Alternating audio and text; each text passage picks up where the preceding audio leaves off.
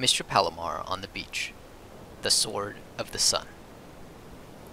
When the sun begins to go down, its reflection takes form on the sea. From the horizon, a dazzling patch extends all the way to the shore, composed of countless swaying glints. Between one glint and the next, the opaque blue of the sea makes a dark network.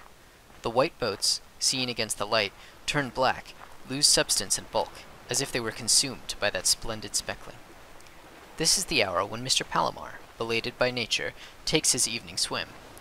He enters the sea, moves away from the shore, and the sun's reflection becomes a shining sword in the water stretching from the shore to him. Mr. Palomar swims in that sword, or, more precisely, that sword remains always before him. At every stroke of his, it retreats, and never allows him to overtake it. Wherever he stretches out his arms, the sea takes on its opaque evening color, which extends to the shore behind him. As the sun sinks towards sunset, the incandescent white reflection acquires gold and copper tones, and wherever Mr. Palomar moves, he remains the vertex of that sharp, gilded triangle. The sword follows him, pointing him out like the hand of a watch whose pivot is the sun. This is a special homage the sun pays to me personally, Mr. Palomar is tempted to think, or rather, the egocentric, megalomaniac ego that dwells in him is tempted to think. But the depressive and self-wounding ego, who dwells with the other in the same container, rebuts. Everyone with eyes sees the reflection that follows him. Illusion of the senses and that of the mind holds us all prisoners, always. A third tenet, a more even-handed ego, speaks up.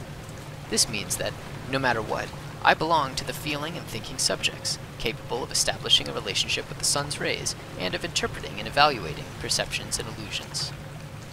Every bather swimming westward at this hour sees the strip of light aimed at him, which then dies out just a bit beyond the spot where his arm extends.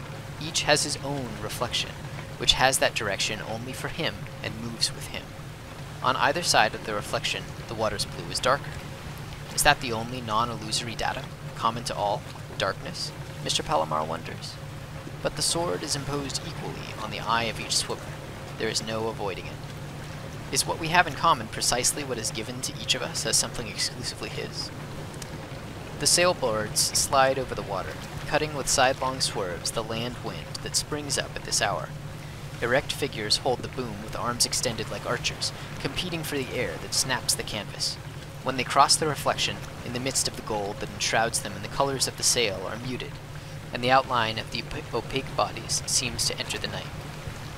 All this is happening not on the sea, not in the sun, the swimmer Palomar thinks, but inside my head, in the circuits between eyes and brain. I am swimming in my mind. This sort of light exists only there, and this is precisely what attracts me. This is my element, the only one I can know in some way. But he also thinks, I cannot reach that sword. Always there ahead, it cannot be inside me, and, at the same time, something inside which I am swimming. If I see it, I remain outside it, and it remains outside. His strokes have become weary and hesitant. You would think that all his reasoning, rather than increasing his pleasure in swimming in the reflection, is spoiling it for him, making him feel it as a limitation, or a guilt, or a condemnation, and also a responsibility he cannot escape. The sword exists only because he is there, and if he were to go away, if all the swimmers and craft were to return to the shore, or simply turn their backs on the sun, where would the sword end? In the disintegrating world, the thing he would like to save is the most fragile, that sea bridge between his eyes and the sinking sun. Mr. Palomar no longer feels like swimming. He is cold, but he goes on.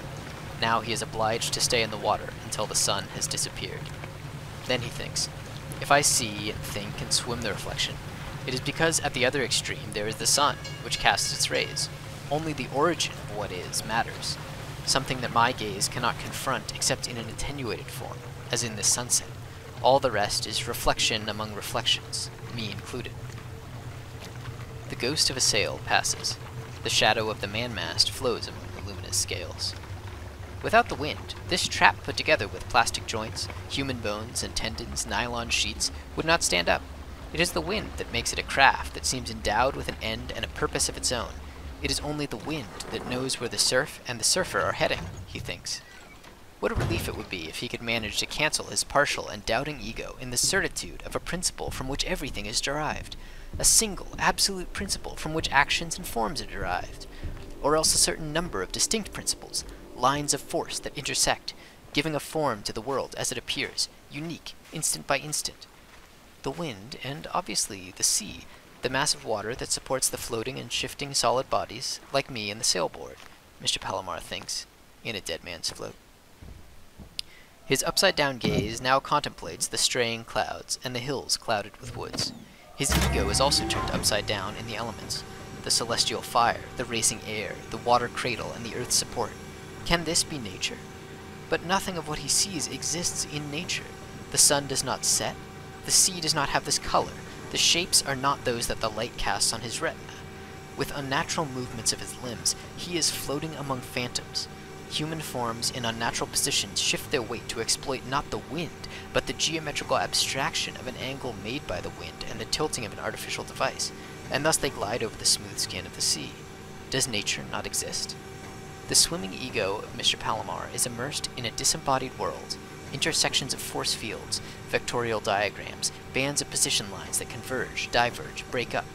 But inside him there remains one point in which everything exists in another way, like a lump, like a clot, like a blockage. The sensation that you are here, but could not be here, in a world that could not be, but is. An intrusive wave troubles the smooth sea. A motorboat bursts forth and speeds off, spilling fuel and skipping on its flat belly. In greasy, multicolored glints, the skin of oil spreads out, rippling in the water. A material consistency can be doubted in the glint of the sun, but not in this trace of the physical presence of man, who scatters excess fuel in his wake, detritus of combustion, residues that cannot be assimilated, mixing and multiplying the life and death around him. This is my habitat, Palomar thinks. Here there is no question of accepting or rejecting, because I can exist only here, within it. But if the fate of life on Earth were already sealed, if the race towards death were to become stronger than any possibility of rescue, the wave flows, a solitary breaker, until it crashes on the shore, and where there seemed to be only sand, gravel, seaweed, and minute shells, the withdrawal of the water now reveals a margin of beach dotted with cans, peanuts, condoms, dead fish, plastic bottles, broken clogs, syringes, twigs black with oil.